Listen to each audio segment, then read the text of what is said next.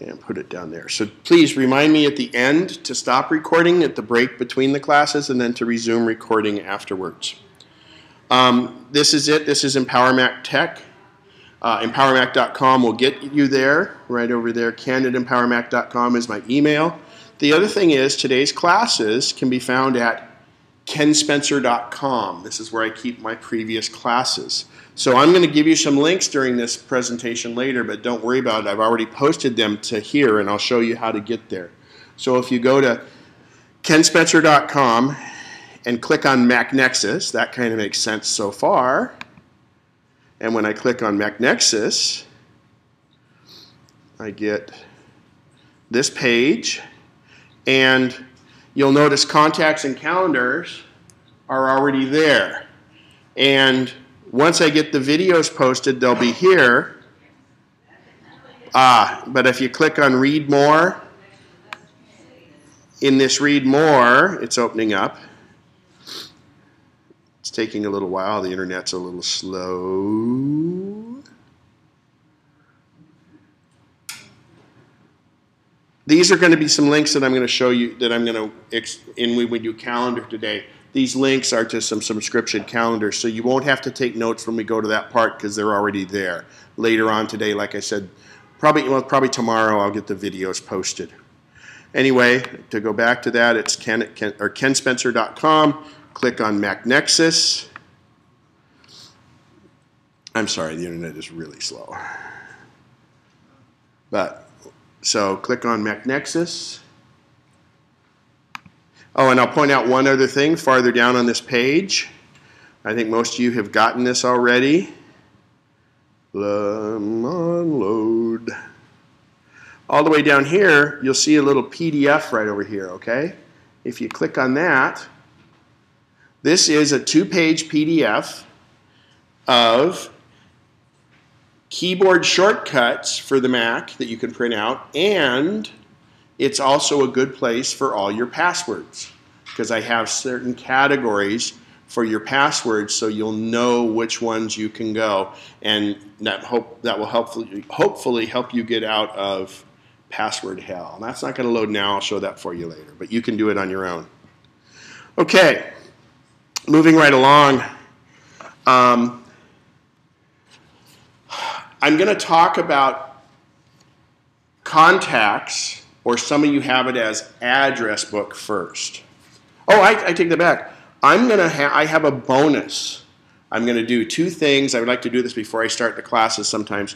2 things today that I want to help you with and show you how you can maybe make your Mac more useful. The first thing is John Fraser here asked me about his wife's having some challenges reading different things. And there's ways in your Macintosh to have it read for you so it will help in situations like that. So I'm going to go to a website here. And, oh, here was this thing. I'll let that come up in the meantime. I've got a little website. I'm at a website right here. So I'm going to highlight it by clicking and dragging, right? And if I take my finger and hit Control or 2-finger tap, secondary click, I can come on down here to speech and say start speaking. The new iCal brings advanced calendar printing options. Use Spotlight to search all your events and to-do lists. Automatically create a birthday calendar from your address book. Grouping of associated calendars together. Get more out of iCal with Automator actions. And much, much more. Now, that doesn't work just in Safari. That'll work in Mail. If I go to Mail, and I go to here, and I highlight this, Control click, speech. Oh.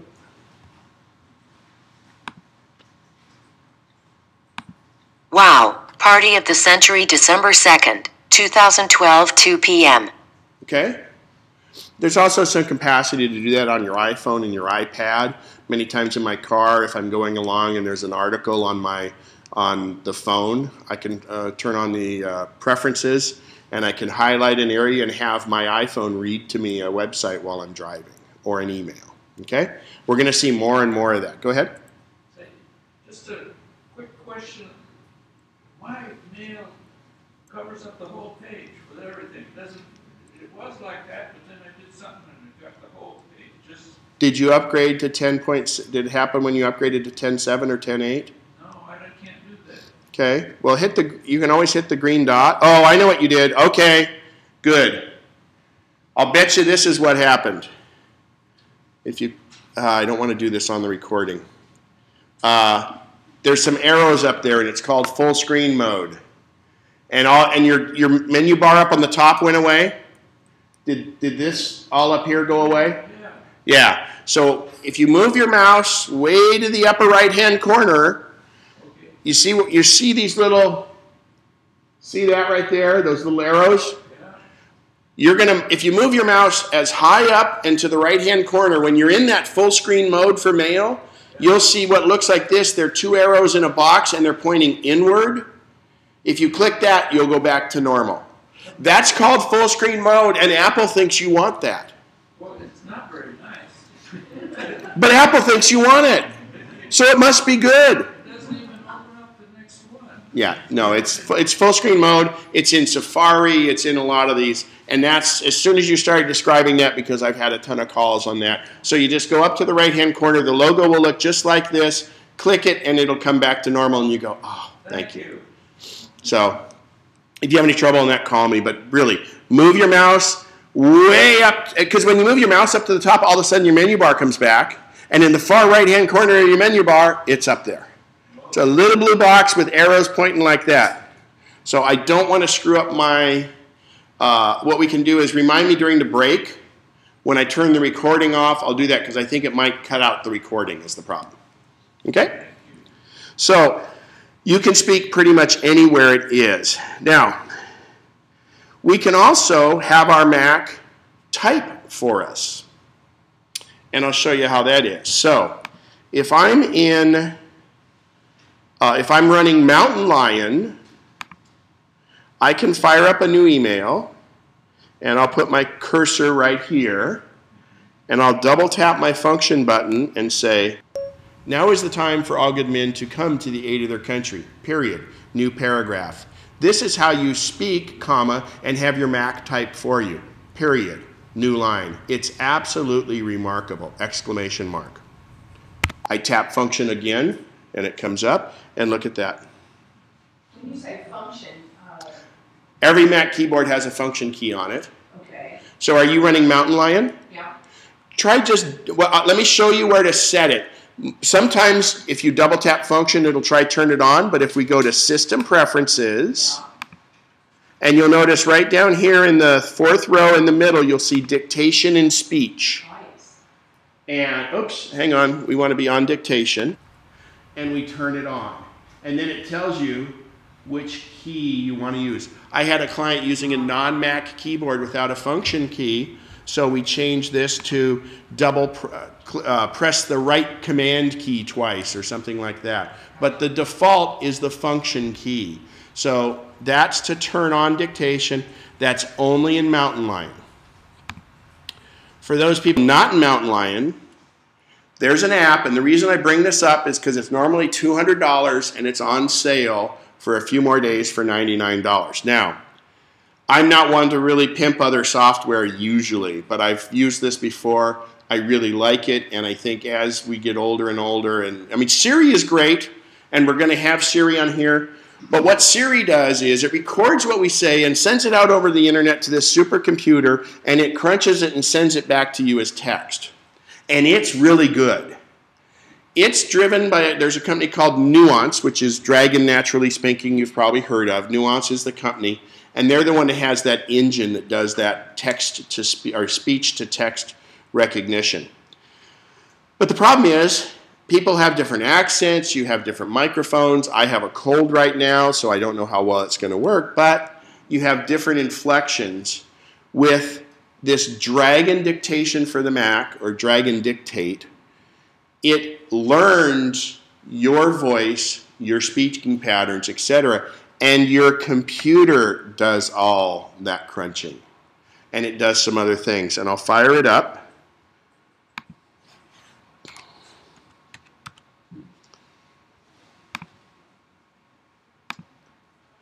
It may take a second. I haven't fired it up for a while.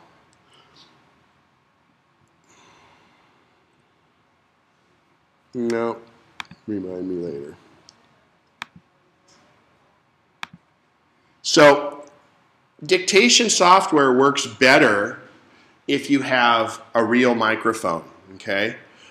In my case, I use the microphone built in here, but those of you with iPhones, your iPhone headset will work on your Macintosh. Put it into the headset jack and the microphone works through it. If you have a Mac Mini or a Mac Pro, you don't have a microphone built in, but every other Macintosh has a microphone built in. So here is Dragon Dictation. And it allows me, just like I did here in Mail, to leave that up for a second. Hello. Actually, here's some of the things you can, it talks to you all the different things you can do, caps on, all caps, etc. Text editing, I can say go to the next line, I can say go back a space. But I'm going to give you the simplest way because I have not really learned to use the whole thing as much as possible. Okay. So I'm going to click this little red microphone and I'm going to say launch text edit.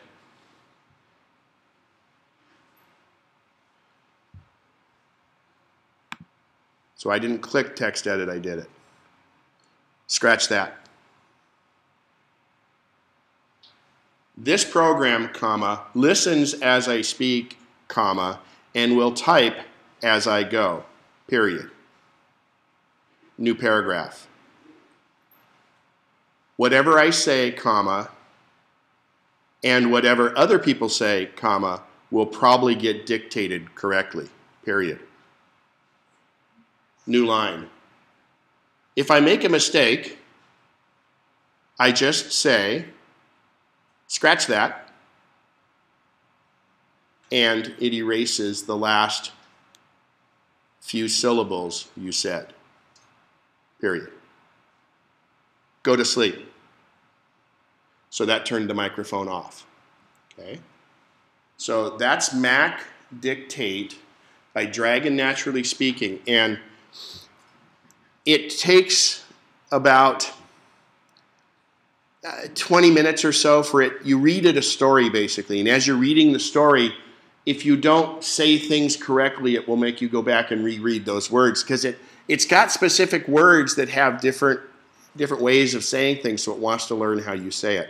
And I've even got a cold, and you see how well it did. Go ahead with a question. Yeah, it looked like you can't write in, scratch that. Yeah, I could. Because when you said it, Watch. it scratched it. Scratch.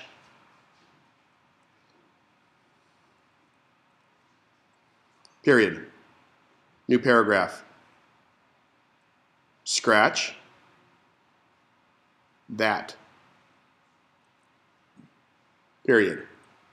We've had this discussion before because we were wondering, comma, as hockey fans, comma, the space between, scratch that, the length of each section of the game is called a period. Scratch that. Is called a period. Period. Okay, now it made some mistakes. How do you go back and fix those? Scratch that. There are ways to navigate back and forth on the screen, comma, and that's a little more detailed for here, and frankly, I'm not very good at it. I haven't learned it enough, period. But you can do complete hands-free navigation, comma, with this, period. Delete the word complete. You see that? So I delete the word navigation. Go to sleep. All right. So that's a tease. You know, this class isn't about that, but it's really, really, really good. The key here is, and I I'll tell you, I've got this email, and well, what I'll do is I'll probably put a link for this into my into the same place for the show notes. Show notes, Jesus, I sound like a podcaster. I wish I was. So Dragon. So this is there now. So like for $49, this is the for $49. It's the PC one, okay. But for Mac, it's down here at $99. Whoa, it's with a headset? Oh my God, that's a fantastic deal. Let me click on that. Because it also comes with Family Tree Maker. And its Family Tree Maker is separate. So it's in addition, it's a free one with it. So I'm clicking on that. And I'm going to click on the thing if it said microphone. Yeah. Oh, wait. You know, it looked like it came with a microphone, and I'm not sure. But I bought it for I was a previous user, and they had this special deal for me and me only a couple months ago, and it was $99. It's normally $199. Usually when it's on sale, it's $149. And I think really, to be honest, they're trying to push the PC version of it for Christmas. But secondly, she sent me an email too. Thank you. They're trying to push the Mac version because they know that Siri's kind of taking over. But to be honest, it is, and the other thing is Siri, you have to be connected to the internet. If you were somewhere where you didn't have internet, your regular Dragon will work just fine, and it allows you to do different things like launch pages, launch mail, launch Safari, go to apple.com. No, won't do that. Sorry, there's a way to do it, and I don't know how. All right, so I'm going to... If you already have the dictation and speech on the machine, you don't need Dragon? No, they're completely separate. Yeah. But they are different.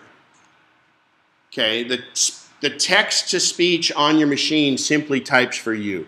It won't navigate. I can sit here, and I could have no hands, and Dragon could navigate my entire computer for me. Okay? So there was a question here? Yeah, does it work on an iPad?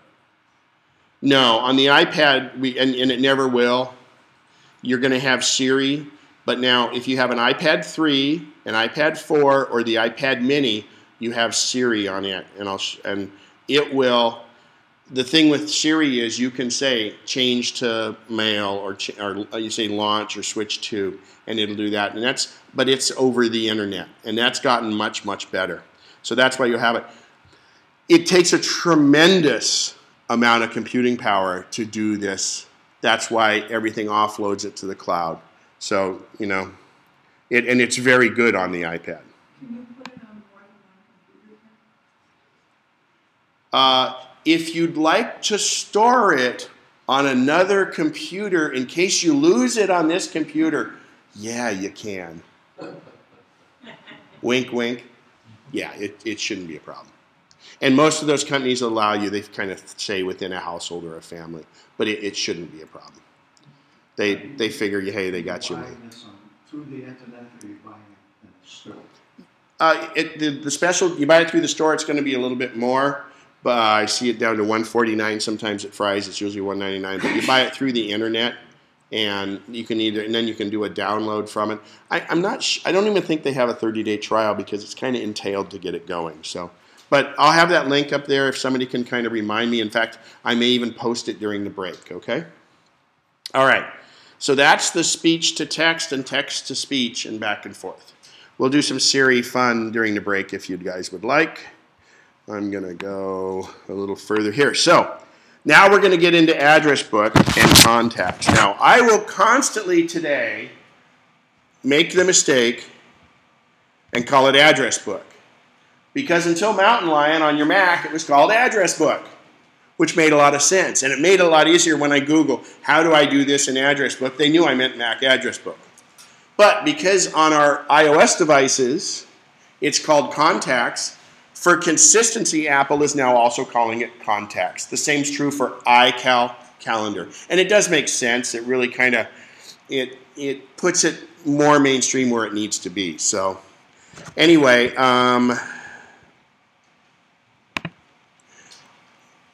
contacts is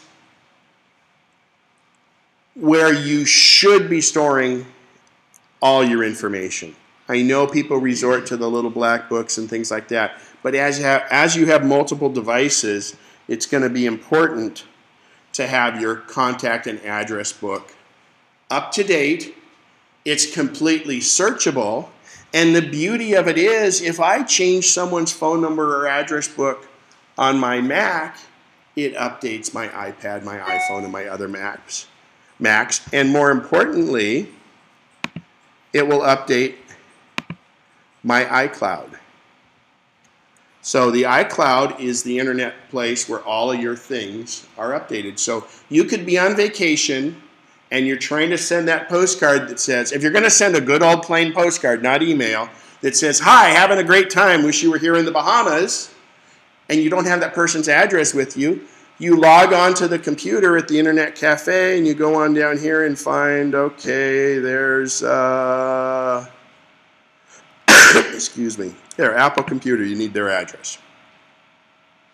You could then get it from there. Anywhere in the world from your iCloud account, and your iCloud account syncs with your address book. I'm sorry, with your contacts. You know, I wish you guys were armed with soft things you could throw at me every time I make that mistake. But please excuse me, I use the two interchangeably. Oh, maybe it's because some of you guys aren't on Mountain Lion, right? How's that? So that's why I do that, just for those of you not on Mountain Lion. That's my aim to please everyone. All right. First and most important thing, who here is not using Time Machine to back their computer up? It's okay to admit it. We're in a church. I'm that kind of guy. I can give you absolution. So, who is not backing up again? Okay. Are you using something else? Well, I used... Used. She didn't say uses. She said used. Into the sea. Oh, Carbon Copy Cloner? No, Carbonite. And my Mac crashed in October, and I had all's well that ends well. It was the logic board, not the hard drive, but the... Yeah, because trying to get it from Carbonite would have been... To download, and then I don't think it works with Macs because it just put everything in Yeah. order. I don't recommend it. So you know what? I don't want to get on a tangent, but backup's the most important thing there is. Apple, from 10.5 and newer, has built-in backup called Time Machine. You don't have to go buy a Mac drive. You go to a computer store and pick up a drive. Costco has 3 terabyte drives for $139. You can get little portable 1 terabyte drives for $89. And you plug it into your Mac, and as soon as you plug it into your Mac, a little window pops up and says, hey, I see you plugged in an external hard drive. Do you want to use Time Machine on it? And you say, well, yeah, that's why I got it. So you click OK. And then it says, well, you know, I'm going to have to erase that drive to use it with Time Machine. And you go, well, that sounds scary, but it's a brand new drive. I don't care. And you click OK. And now Time Machine will back up your computer every hour that it's plugged in and every hour you're using your computer. How many here have been saved by Time Machine? Okay? The rest of you need to be... I'm trying to get the... How many have been saved by Time Machine? Anyway, it's wonderful. Because, in her case, luckily she was able to pull the drive out. But it's just like that. If you get a brand new computer, or if your computer gets stolen, or your hard drive crashes, you simply take that computer that now has nothing on it, plug it into your Time Machine backup, and you say, restore back to where I was when it crashed. Everything, including passwords, your desktop, your photos, and everything comes back exactly like it was when it last backed up. It's pretty simple. But Apple doesn't call it backup. It calls it Time Machine.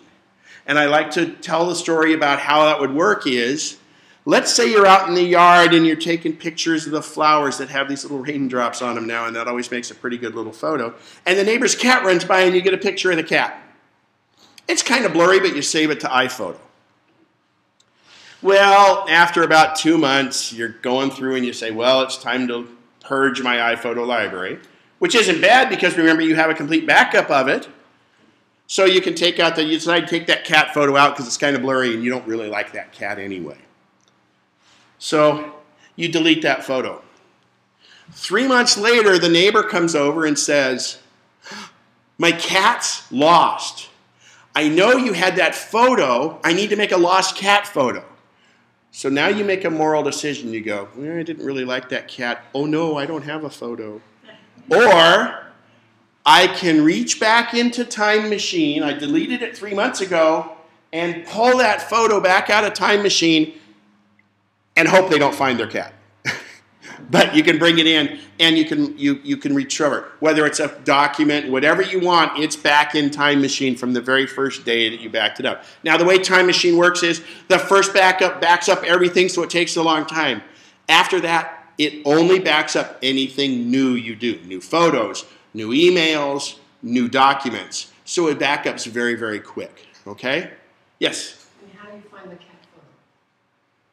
That we discuss when you need to go find it, because if I explain it to you, it just kind of gets all convoluted. But you can go into your photos if you know about when it was and find it. It's hard to find photos in amongst them, but you can.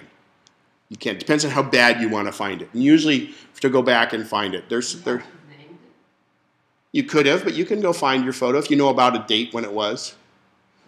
Yeah, and you would look at some of your existing photos you knew you took at the same time of the flowers with the rain on them, and you can do it accordingly. Yes? Can you back up time and use Time Machine to back up to iCloud? No. Okay.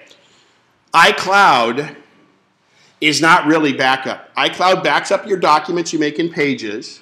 It also does PhotoStream and your contacts. Other than that, it's not a true backup process. Now, one more step on backup. So Time Machine is a backup, even though it's called Time Machine.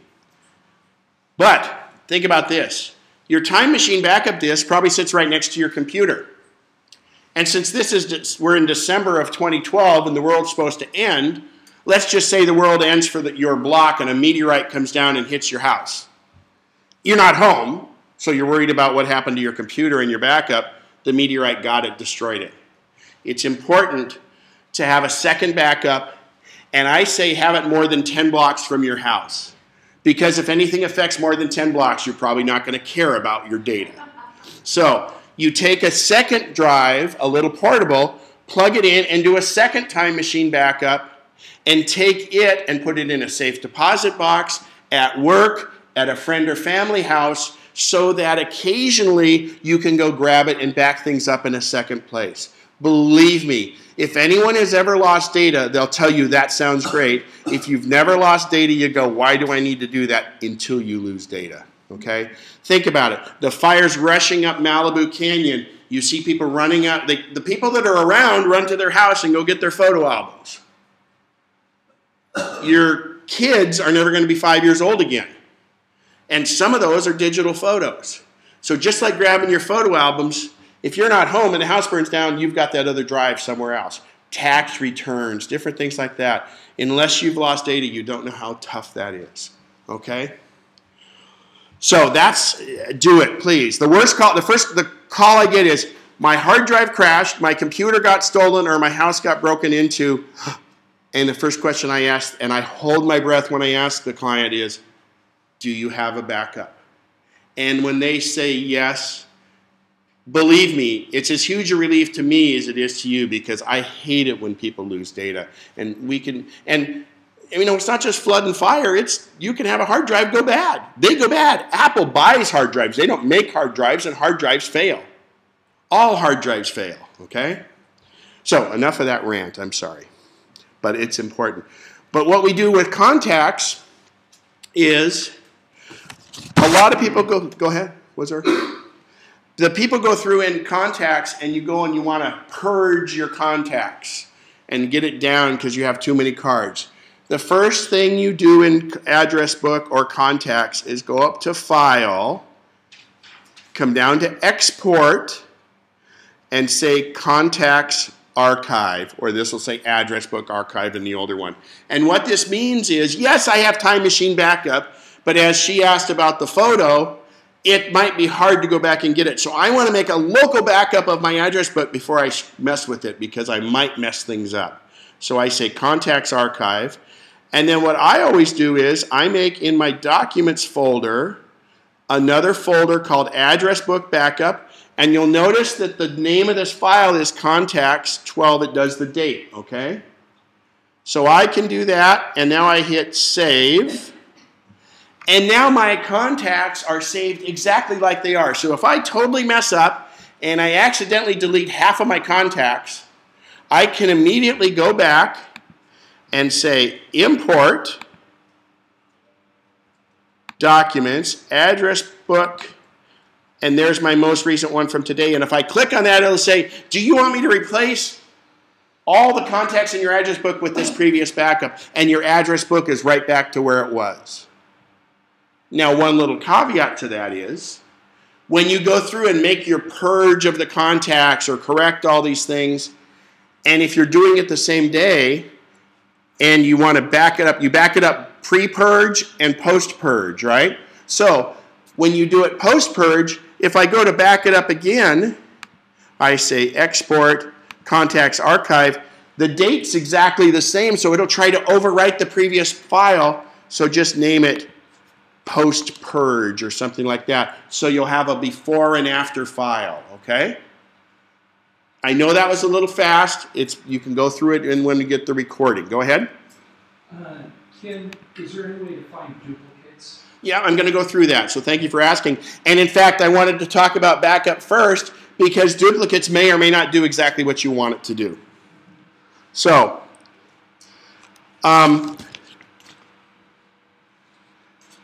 backing it up locally is the first thing you want to do, and then we're going to just talk about how to enter contacts.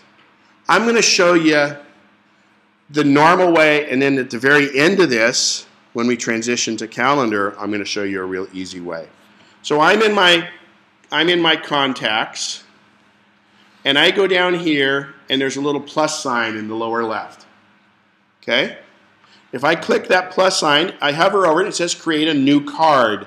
Think of contacts and address book as the old Rolodex, you know, the card files, okay? They're called cards. We could call them whatever we want, but they call them cards. So I click new card. And I'm going to put, this is test. Then I hit tab, test. And I go through here, and I hit tab, and the company is also called test. And then I go through. And now when I enter a phone number, I don't have to put punctuation in. 916-631-9838. And I hit the tab key, and look at that. It punctuates for me. The beauty of that is you're going to have consistency through all of your contacts. Now, on that first one, let's say it wasn't a mobile phone. It was a home phone. Okay, so I just select on the side, home or that. When I finish editing, this secondary one will disappear, but you'll notice iPhone. And I do encourage you, if the person has an iPhone, put iPhone by it rather than mobile because there's some features if you're calling or going from iPhone to iPhone. The next thing is an email address. You would simply enter test@test.com. And then tab again. This is if it's like a website, a URL. This is if they have an iChat or a username for iChat or one of those. Then we go to address. So I go 123 Main. Let's spell Main right. Main Street, tab to city, Anytown, California. 00000. Tab. Oops, 1. Tab. Okay, you don't have to fill in country. Down here, I can add another address, and I can be a work or home or other address. At this point, I'm going to show you what I had for later here. I can create a custom field. Let's say somebody still has a pager. Or, okay, you guys have a house here and you have a house over on the coast. So I'm going to enter 91. Let's call it 707 over there. 555 1212. So I can click on iPhone and say custom, and we'll say coast. And now that's the title. So when you're looking at your iPhone or something else, you know which number's which number. Okay? You could have someone's name. If it's a husband and wife, you could do that. Always best husband and wives to make 2 contacts, but you don't have to. So your custom fields are anywhere. You could do that with the address here. I have a second address, boom, down here. So I'm going to hit done at the bottom, and then I'm going to show you how we can come back and edit our test card. When you get here, you come down and you say, first of all, the notes section, I do not have to hit edits to put stuff in the notes section. And the notes section is searchable. This is where you can make a group that says Xmas card list, or you could put in Xmas, and then you can search for everybody that has Xmas in the notes. You could say knitting club. And then everybody that should show up under knitting club. It's completely searchable. You can say call after surgery on such and such a date. Jim? Is that all dictatable? Yes. Everywhere you can type, you can dictate, whether it be with Siri or whether it be with your Mac. Of course, comma, everywhere you type, you can dictate, period. Okay? But you probably don't want to put a ton of notes in there. And to be honest, the upper part, the dictation, sometimes gets a little difficult because you're doing numbers and letters. Let's talk about numbers for a second. To type numbers, comma, you usually say numeral 1, comma, numeral 2, comma, numeral 3, period. And let's see what happens when you do 123 Main Street, comma, Anytown, USA. See, I said numeral 1, numeral 2. Most of the time, if you speak a number, 1, then you speak another number, 2, comma, it usually types it out, period. See, it types it out. But if it's a numeral 1, it gives me the number, okay? So 123 Main Street, Anytown, USA worked pretty well because I did a string of numbers, okay? I like it because I hate putting dollar signs on things. You bought your house for $175,000, period, and you bought it at 10 o'clock p.m. on December 12th, period? Question mark. So it did the date and time, and it did the numbers correctly, okay? So that was not really about notes. That was really kind of showing you that more of that text.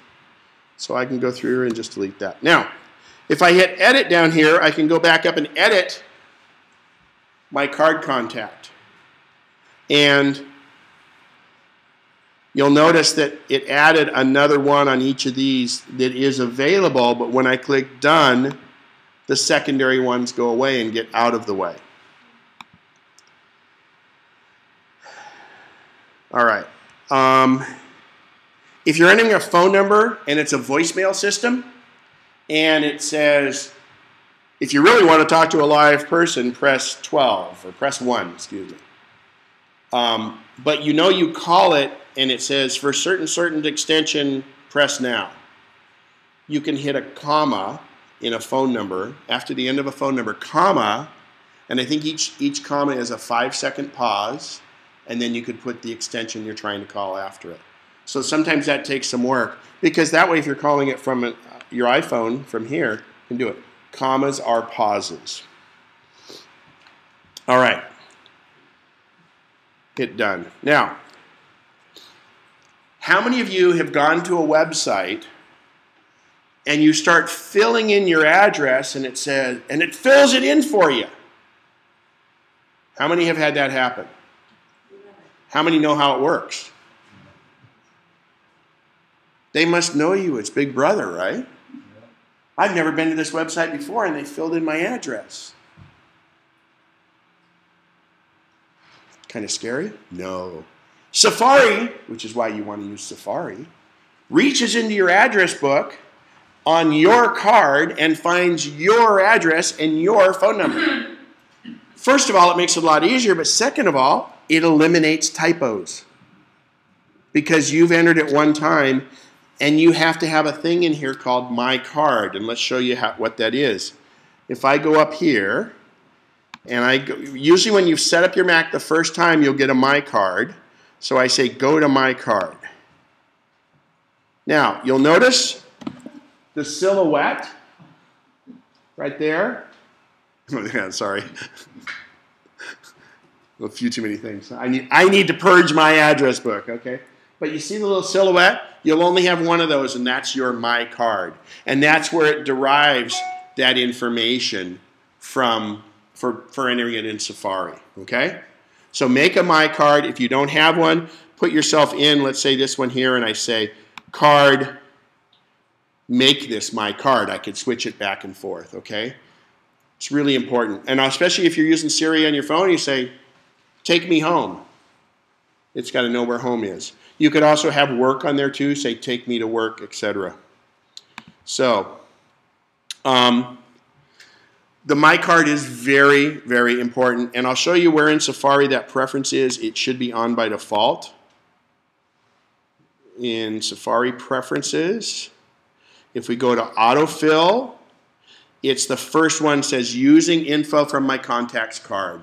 And if I hit edit, it brings up my address book. So maintain your people when they first signed up for their Mac, they didn't have a phone number in there or anything else. Maintain your My Card because it's very, very useful for autofill. The other thing that's important, and Apple doesn't always have it there, is select the middle one that says usernames and passwords. That helps it remember usernames and passwords when you go to websites. It's a security issue, but I think it's very, very important. Okay. That was in Safari and Preferences. So is this My Card, if mine's coming at Gmail and I want it in me.com, is that when you switch it? Yeah, you would. Yes, if you want to take the other one out, it would always come up to that. Or what you can do is, I say if you have home or work as the first one, but then put the other ones as other, and it usually won't take the other. Okay? But if you start typing one of your email addresses in a spot on a website, it'll fill in the one you're typing. And you change that at My Card? Correct. Okay. And which is, a My Card is simply in a contact or a card in your address book and your contacts. It's just yours. The only difference is it's your card. And then My Card's also important too. When we do later here, I'm going to show you how to print envelopes and labels because you've got to have a return address on there. Okay? And we are going to go a little bit past the break on, we're going to bring address book contacts after the break too because iCalendar doesn't take as long. So, how many people keep birthdays on your calendar? Okay. How many keep it in your address book or contacts? Okay. In a calendar, it gets kind of tough to deal with because you repeat and stuff, and we'll talk about that in calendar later. You really want your addresses or your your birthdays and anniversaries in address book because what happens is the calendar looks in address book and finds it and it doesn't fill your calendar up all that much and it won't create all those duplicates a lot of you have. So I have to modify my card to do that. So in address book or contacts, you go up to Preferences, and you click on Template. So again, this is the template of the card. And you can see here, there's the fields we already have. Phone, email, URL, username, and notes. But I want to add some fields to it, and this is important. Apple's very minimalist, and they don't put a lot of fields in here to begin with because they don't want to bore you with a whole bunch of stuff. But frankly, I think it's more useful. So if I click on Add Field, I can do phonetic first and last name. That's very useful, and that's very useful if you're trying to use Siri to say call someone. I have a client, her name's Ann Young, 2 very short names. It always messes up on that. But if I put a nickname in there, it will call her and it differentiates that. Prefix, I don't worry about. Middle name, that's up to you. Job title, department, maiden name, you could add that on there. Sometimes you want that. But look at that, birthday. I'm going to click birthday to add it. And I'm going to click on here to say dates also, okay? And I'm going to click on related names, all right? So now I've added all those to my template. I close this, and let's go search. What was the name of the person we were entering? Test? T-E-S-T. Oh, there's test. So there's test, okay? It found it by in that little search box. So now over here when I hit edit, I've got more things. I can add birthday, 12, and I can enter however I want. I can spell out December 2nd or December 1st. I can spell it out, or I can go 12-1-1990, okay? Tab. Now the next one we added was dates. Remember that instead of birthdays?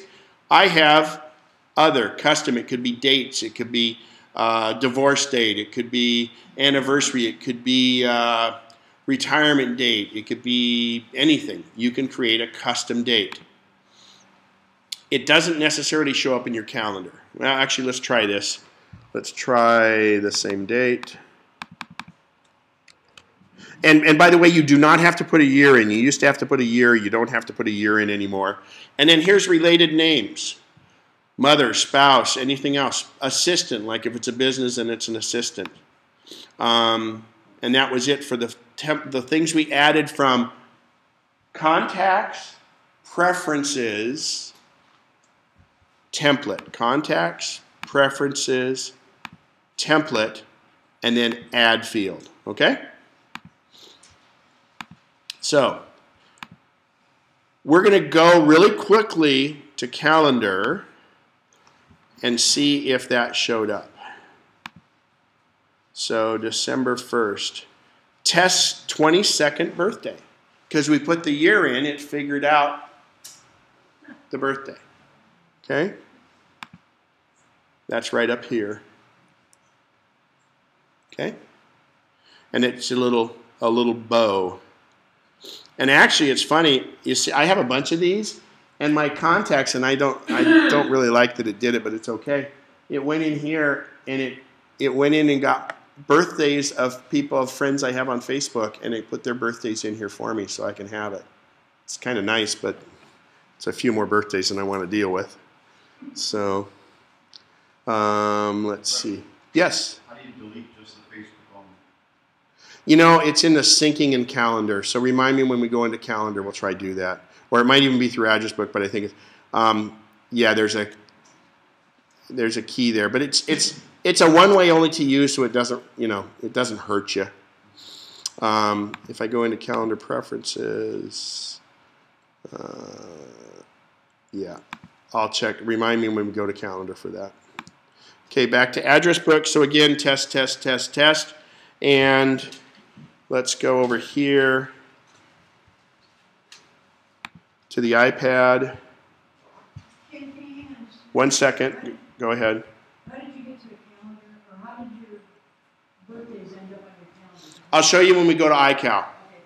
Because it's a setting, it's a preference in iCal, and that's one of my little things. But I wanted to set the stage here, and again, I think address book or contacts is more important. So, but you'll notice here my contacts, and my iPad hasn't touched my computer. It's about 2 inches away, and test showed up in my iPad, in my contacts in my iPad. Okay? And even the birthdays are already there. All right. The other thing is up here where it says company, when I hit edit. So many times you might have a person's name, but you really only care that it's MacNexus, for instance. So if I put in the company name, actually let's do company, we're going to call it Test Company. All right? So test company is the name of the company. Now, if I select company, it displays, and you'll notice over here, it'll display it by the company name. If I deselect company, it displays it by the person's name. Okay? There's a lot of times when you don't really care what the person's name is, or you don't even have a name. If there's no name there, it will automatically take company if you haven't done it. But this way it makes it so you've got someone's name at the company, but you're not going to remember that person. So when you go look in your address book, you want to know that it's knittingandsewing.com or something like that. So that's the little company checkbox. And you'll notice that you can barely tell it, but it kind of becomes like buildings is the little icon. Okay? All right. How do we remove duplicates? First we got to look for duplicates and remove them. And you're all going to have some duplicates. So remember, I just made a backup of my address book. So I'm okay to go look for duplicates. I go in here and I'm on all contacts. It doesn't really matter. And I go to card. And I say look for duplicates. And when I click on it, it looks my entire database. And sorry, I did it about 2 months ago. But what it will do is it will say I've found, actually, no. If it'll say it found some, it'll say, do you want me to merge them? Like you may have the same person, but you only had an email address because you got your contact from somewhere else, and over here you have their phone number and and then their street address, right? Well, it sees it's a duplicate card, or you might have a home and a home in one card and a work address in the other card. It'll merge those cards. Okay? And the thing is I do this until it either says no duplicates were found, or it will consistently say, I found 3 duplicates. Do you want me to merge? And you keep hitting it. And every time you do it, it gets down to 3. For some reason, there's a stubborn 3 and it won't do it. 3, 5, whatever. But keep doing it until there's no more. And what it actually does is merge those cards together. It gives you less cards, and then it puts multiple information in on a card. There's another thing called merge card. So let's say I'm on test, and if I command click and highlight aim test, I can say merge selected cards.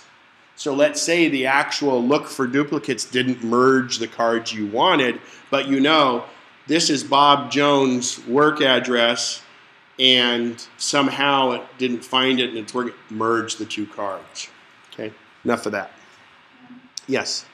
Do you have a particular group of people, say, that you're reading to try or something, and you've got a group of people that are in there, but you don't really want them in with all of your regular contacts? Can you do that or not? Okay, the question was if you have a particular group of people that you want to have in there, do they have to be in your group?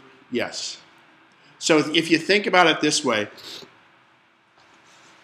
there's a big shoebox, a big Rolodex full of cards. But I can also take that same big Rolodex and say, this is the garden club.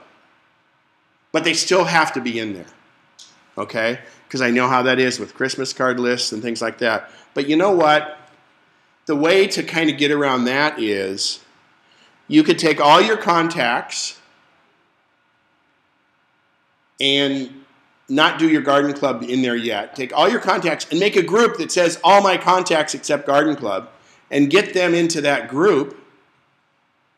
Again, it's a group of all your cards except the garden club, and then you make a garden club, and what you actually do is just look at that. Like I actually culled down one of mine at one point just because I wanted only so many ones to show up on my old phone before I had an iPhone, just because I didn't want to see 300 names on there.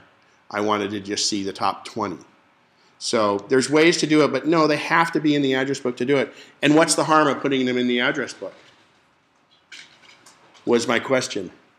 I just didn't want to have to look at all of them all the time. You don't, because you can exclude them and you can say it. But the other thing is,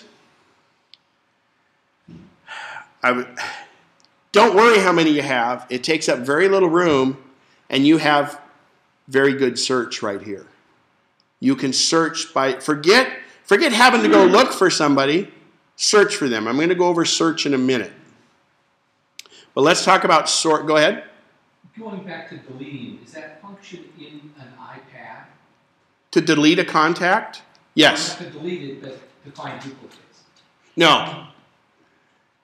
Nor can you make groups, which I'm going to talk about in a minute too. Right, as soon as I want to do sorting first, and then we'll get into groups. So, I prefer to sort by first name. Some people prefer sort by last name. And once you sort, you can display by first name first or last name first. And let me show you where to control that. And you also have these same controls in your iPhone and your iPad. I go up to Contacts Preferences, and I go over here to vCard. I'm sorry. General. So, the first choice is show the first name before the last name or following the last name, which would mean last name first, right? The second one is sort your contacts by first name or last name. And that's where you control that. Now, I'm going to go to all my contacts. And you'll notice here, it's hard to see, but the first names are bold and the second name is not bold, which just lets me know that's how it's sorting. Okay? It's sorting by first name. Okay? Obviously, if you're on company, it sorts it by the company name. It throws that in there only if you have company checked. Okay? So that's sorting. Groups. Groups is very powerful. And I encourage you to use groups because it is very powerful. Think of it like a filter. I have a test group right here, in fact. Yeah, good. So I have a test group I've made, and I have people in that test group. Now, let's say I want to add somebody to the test group.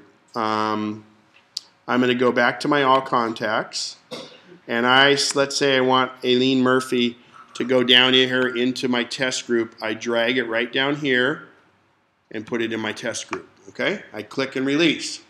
Now, watch what happens if I try to add her again. It won't let me put it in the test group, so I don't get duplicates. So, if you can't remember if you put the person in the test group or not, don't worry about it.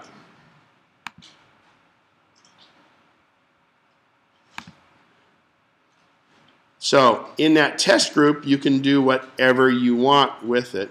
Boy, we got almost all women, only one guy. Very cool. Anyway, you want to use your groups because then it's like you said, you want to cull it down. You could have family. You can have other things. The other thing is it's a nice mailing list. So if I go to Apple Mail and I hit New Message and I type in test, I have two tests. Remember, I made test at test.com, right, just a minute ago. But if I have a test group, so if I hit return on test, that's everybody that's in that group. So, if I go back, and let's see, I have here we go, a McCormick group. This was an old sales group. Actually, what is this? Objective to... Here is my old hockey team. So this is Puck Fury is what it is. So if I go back to, and you don't say that too quickly. So I'm in Mail, and I type P-U-C-K. There's Puck Fury, and there's everybody that was in that group. Okay? Now, if they don't have an email address in the group, they will not show up here. Same thing as if you go and do this in a phone. If you're trying to do a phone on your iPhone to call somebody, it won't. You had a question? Can you just put that in BCC without? Yes, you can put it anywhere. Okay. And you should put it in BCC. it's the same. They all act the same, to CC and BCC. All right. So back to contacts. Let me ask you a question. Sure, John, go ahead. Last year, I had a question on how to use the group addresses to either address Christmas cards or to make tapes on it, you know, or lists, I should say. And I forgot what the heck I was doing. And I've still got the group here. Yeah. I'm trying to think, what am I going to do with that doggone thing? Maybe it's addressed envelopes is probably what I was doing. Which we're going to get into here. Oh, okay. Yeah, that's my bonus. If you guys read the thing later on, that's the bonus part of the class. And it'll be, we might have to do it after the break because I want to spend some time on it. So I told her there's no need to keep your address book really small because you can search any way you want because you have this little search thing right here. But the best search on your entire Mac is way up here on the right called Spotlight. So, and I don't know why it's indexing it. But anyway, up here in Spotlight, I can search for, let's just search under MacNexus. Oops, if I spell it right. Well, I don't know why my hard drive is indexing. It's stupid. My hard drive shouldn't be indexing. Oh, yeah, but still, thank you. There we go, it's working. So, Spotlight is searching my entire computer for wherever the word to MacNexus is. Now, if I go down here, and unfortunately I don't have anybody with MacNexus in my contacts, so let's do this. Let's go look for Bob White.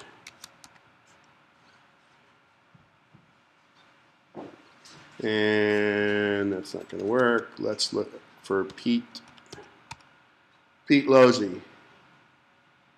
You know what? It's because it's indexing. What would happen is it would normally show up right here and show me the contact card. So let's go Act 2. On my iPad and my iPhone, has anybody ever gotten this black screen like this? This is Spotlight on the same thing. So let's type in Bob White, and you'll notice it shows contacts. Okay? That's what's supposed to happen in Spotlight when it's not indexing your drive. So the indexing of the drive is what it's doing on my computer right now, and it really shouldn't, but it indexes your drive and it goes out. And if the name MacNexus or Bob White was even in a PDF, it will go inside that PDF and find that word. If it's a map with the word MacNexus on a map, it'll find it. So that's where Spotlight is such a powerful search. Here it is in my iPad, and that's everything where the word Bob W shows up. Those are messages, and then, oh, and that was a reminder. So, and then there were some messages back and forth. So. How do you get to that black screen? How you get to that is, on your iPad and your iMac is you simply go to your home screen and then hit the home button one more time and it gets you to this black page.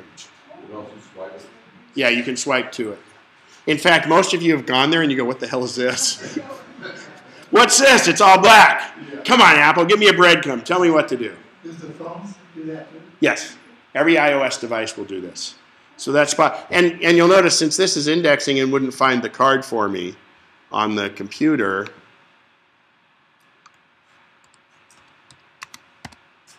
yeah, see, it's just not giving me everything. But at least it's searching messages and mail, but I just don't know why it's indexing for me. I apologize for that, but anyway, it probably needs a restart. All right, so searching is powerful, so therefore you don't really have to care about groups or anything like that. You cannot make groups on your iPad or your iPhone yet. We think that'll be coming. I thought it was going to come in 6. It'll come in 7. But in fact, if you have groups, we go back to this. You see I have all those groups. Well, if I go to my contacts on my iPad and I hit groups, look at this. All my same groups are there. Okay? And someone asked about deleting a contact. Let me show you that. So if I go to a contact, And here's a test that I just made, right? If I hit edit and I go to the very bottom, there's your delete contact. Okay, on your iPhone and your iPad. Yes? Is there a way to, I've got groups, and I've got them on my computer, and they show up on my contact list on my phone, but if I click on the group, I don't get the members in it. Am I doing something wrong? Let me show you here. So we'll go back and hit done. So if I click on the group sign, I want to, first of all, I'll hit all contacts to deselect all contacts. Then I go and click the one contact group I want to display. Does that make sense? And then in the upper right here, I hit done, and then it's just those people that were on that phone group.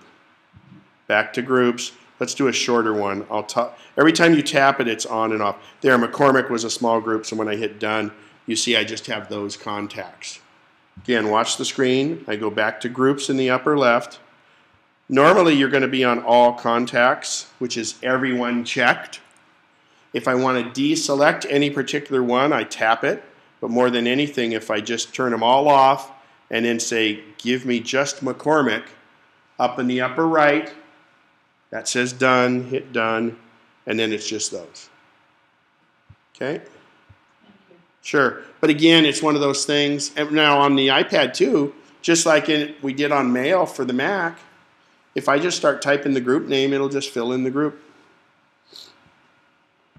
On the right side there, on the iPad, it doesn't, when you put the group, it doesn't show the addresses. No, you have to hit that done button in the upper right. Okay. All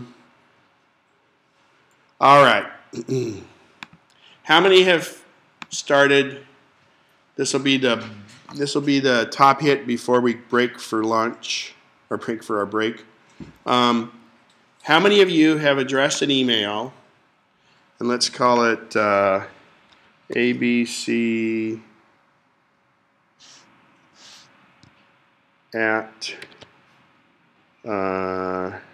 TEST.com. Okay. Or I'll make it .com. Okay.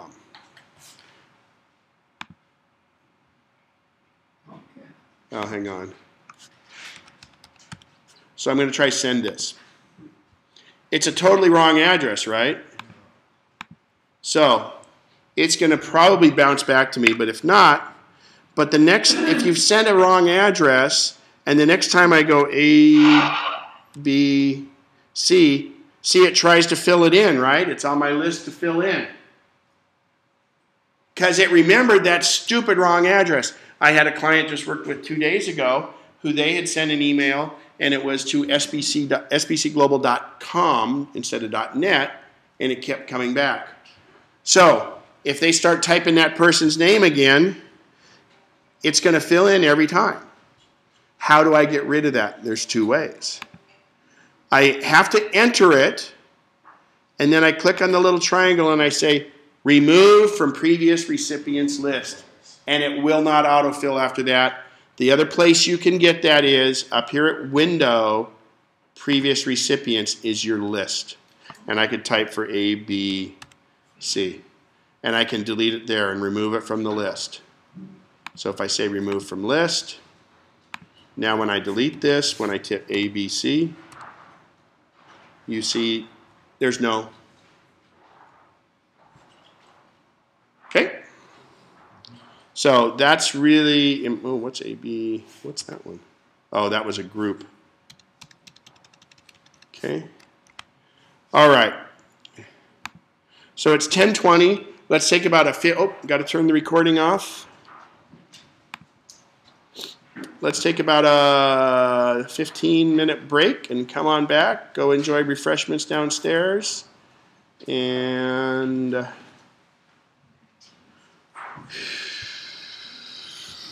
let's see, this is